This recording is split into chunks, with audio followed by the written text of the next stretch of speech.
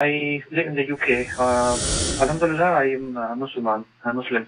The only problem that I have, it's been like for 10 years now, is to, Alhamdulillah, I do everything I can, but just to lower the gaze. I have done everything I could, stop myself, don't do that, but after a few days, I'm back on that line. But in terms of other rituals like reading namaz and everything, I'm doing that. So is it a sign of being a traffic? Are you married? Where actually I'm going wrong? Caller, the Sheikh is asking you, are you married?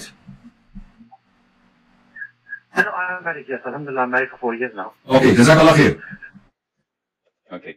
Akhi, this is your test from Allah Azza wa To Jalla. get rid of my life. Okay, listen to the Sheikh please as he answers you, please. On earth, every one of us is here to be tested. And each one of us has a test that is challenging to himself. So for example, a person who is not interested in gaining wealth, if he's tested through debts or not having enough money to buy a new Maybach Mercedes, it doesn't matter to him. Another person is not interested in time. So if he spends time praying and doing ibadah, he's okay with that. There's no difficulty in it. This is not a test. Your test is in what challenges you. So now it's up to you whether you fail or succeed, because this is your test. Some people are tested with colon cancer, with breast cancer, chemo, then radiation, then lots of pain and death. Some people are tested by not having a roof on their heads, like in the Rohingya or our brothers in the Uyghurs or in Muslims in Syria or Yemen, etc. Some are many tests. Now your test, being in the UK, you've got benefits, you've got healthcare, NHS, you've got the whole 9 yards. You're living the dream in the UK compared to your native country. And Allah is testing you, whether you're going to lower your gaze or not. Not only that, you're not single. Allah gave you halal means to look at her, to enjoy, to do whatever you want in halal ways. Yet you kick Allah's favors and blessing upon you. And you say, no, I'm not interested. I'm interested in haram.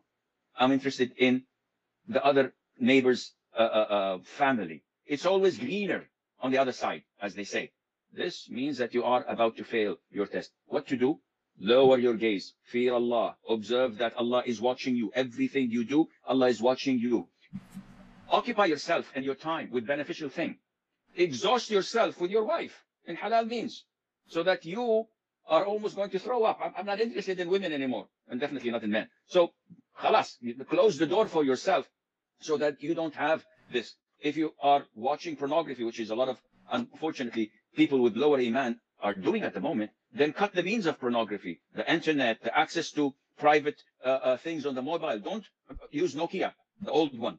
If you have a laptop or a PDA, buy a very big screen and put it in the living room so that you don't access it except what the whole family is looking at you and know what you're doing. And Allah Azza wa Jal make it easy for you. If you do a lot of dua and you produce, Allah will protect you. Jazakallah khair, Sheikh.